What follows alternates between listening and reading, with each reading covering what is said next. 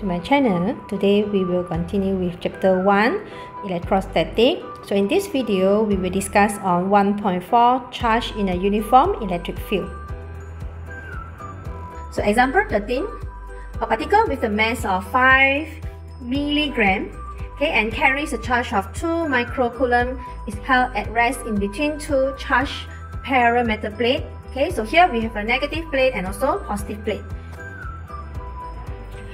So based on this diagram, we notice that a negative plate is at the top and then the bottom is a positive plate. So if they ask us to draw the electric field line, for this parallel plate, meaning that the electric field line is from positive come out and then enter negative. So this is the line where it come out from positive and then it will enter negative. So this is the electric field line for the parallel plate, from positive plate to negative plate. Next, calculate the electric field strength between the parallel plate. So for this case, we know that this is a particle and they give you the mass 5 milligram. And it carries a charge of 2 microcoulomb. The keywords here is actually at rest. So when the question says at rest, meaning that it's actually V equals to 0. When V equals to 0, A equals to 0. When A equals to 0, F net will also equals to 0. So we can use so from here we notice that if let's say they want equilibrium, meaning that our charge is actually force acting upward must equal to weight that acting downward. So we can calculate F net is equal to 0, meaning that electrostatic force acting upward must equal to weight.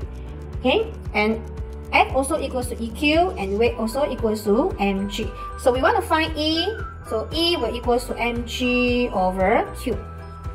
So we substitute into the equations where m is 5 milli.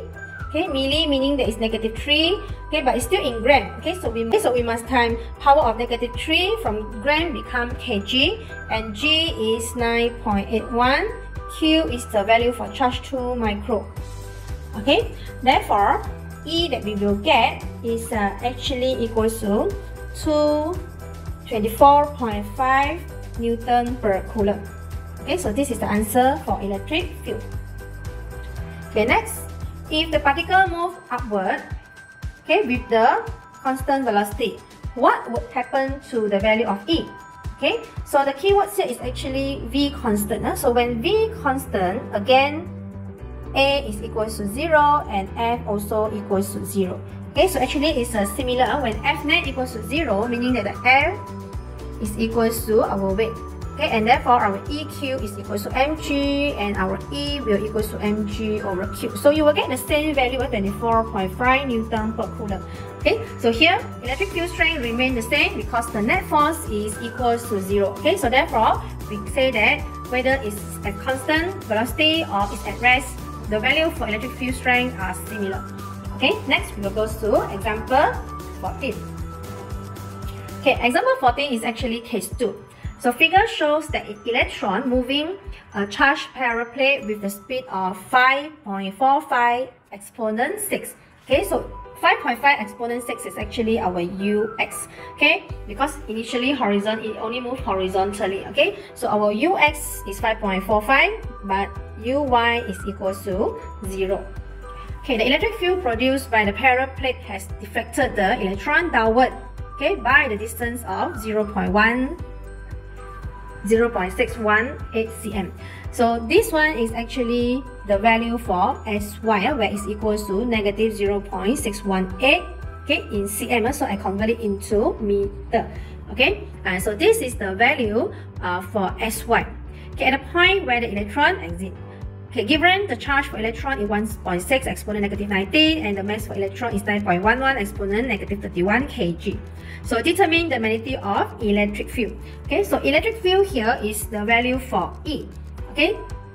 So we can actually draw a table to show all the value. Where we have now.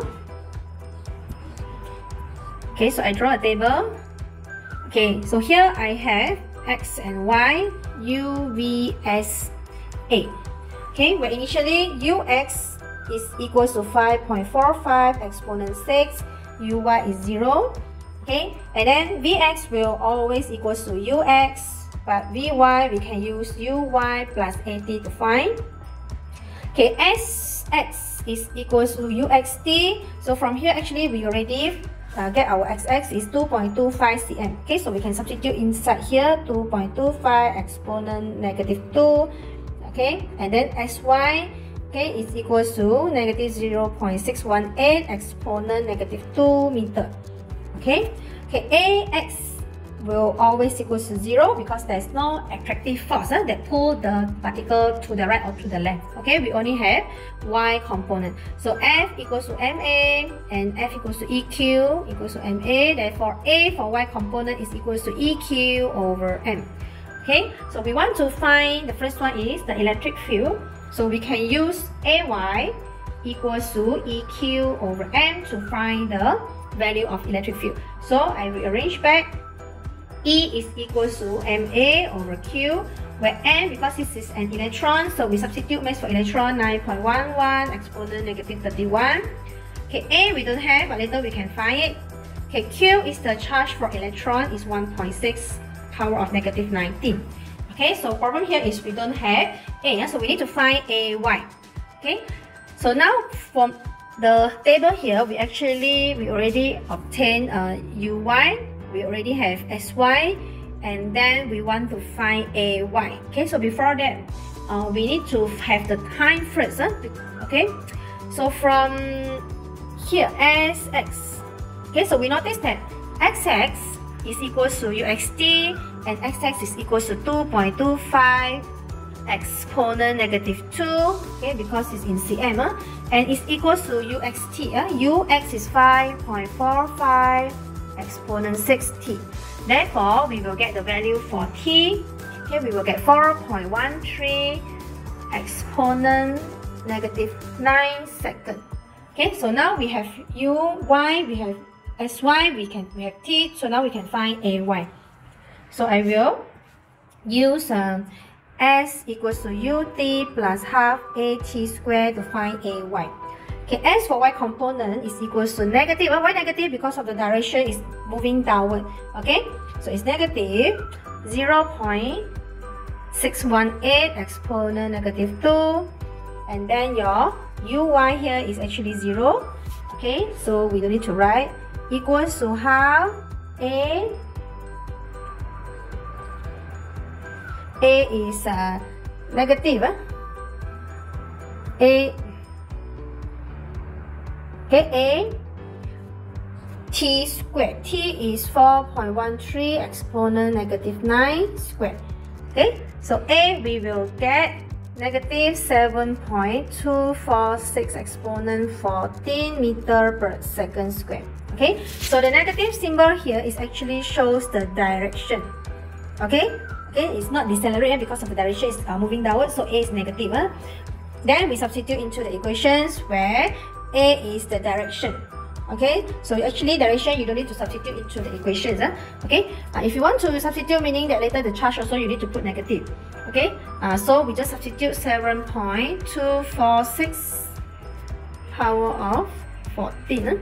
Okay, so if let's say you want to put negative, the charge also you need to put negative. So negative, later it will cancel each other. So finally, the electric field we will get 4,126 Newton per coulomb. Okay, so this is the answer. Okay, next, B. The speed of the electron when it exits the parallel path. Okay, speed here means that we only want to find the magnitude. Okay, we only want to find the magnitude. Okay, so since here we have electron, initially it wants to go to the horizontal because it's experienced electrostatic force, therefore it will move parabolic path, so it will move downward. Okay, so we want to find what is the final velocity when it exits the parallel plate. Okay, so when you want to find VR, the resultant of the final velocity, you need to find, first one you need to find Vx, and the second one you need to find Vy. Okay, so since we know that Vx will always equals to Ux, so our Vx will equals to 5.45 exponent 6 meter per second. So we need to find Vy. Okay, Vy is equals to Uy plus At, where Uy is 0. So our Vy is equals to A. A is the value negative 7.246 exponent 14, and the time taken here just now we found is 4.13 exponent negative 9. Okay, so our Vy we will get negative 2.99 exponent 6 meter per second. Okay, so again the negative symbol here is actually shows the direction. Okay, where the direction for y component is moving downward. Okay, so the direction negative here actually shows that it is moving downward. Okay, next we want to find the resultant. So now we already found Vx and also Vy, so we can find the magnitude of the velocity. Okay, so V resultant is equal to Vx squared plus Vy squared. Okay, so you substitute all the value, you will get 6.22 exponent 6 meter per second. Okay, so if let's say you want to find direction, also can. Direction, we can use tangent theta, Vy over Vx, and we modulus. Finally, the angle, we will get 28.75 degree.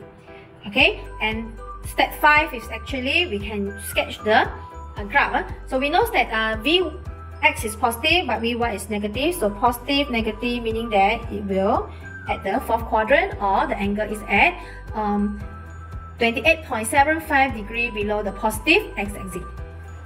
Okay, so this is example 14. Okay, last example is example 15. Here we have two parallel plates are separated with 5 mm. The electric field strength between the plates here is 1 exponent 4, and then a small charge of positive 4 nanocoulomb is moved from one conducting plate to another. Okay, to calculate the potential difference between the plates.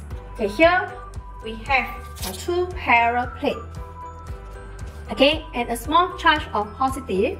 Okay, for let's say this is a negative plate. This is a positive plate. Positive charge here, it will move from one conducting plate to another, meaning that this one it will attract to the negative plate. So they ask us to find the potential difference. Okay, so our E is equal to change of the electric potential over D. Okay, so our electric potential difference is equal to ED. Okay, where E is 1 exponent 4, D is the distance between the plates. Okay, so this plate, the distance is actually 5 millimeter. Okay, so I will convert into meter, 5 exponent negative 3. Therefore, the potential difference between the two plates is actually 50 volt. Okay, next, find the work done on the charge. Okay, so work done is actually equals to Q times the potential difference.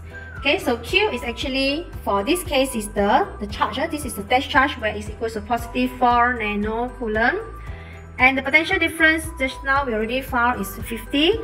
Therefore, the work done is equals to 2 exponent negative 7 joule. Okay, so that's all for this chapter. See you on next chapter. We are going to discuss a new topic, chapter 2, capacitor.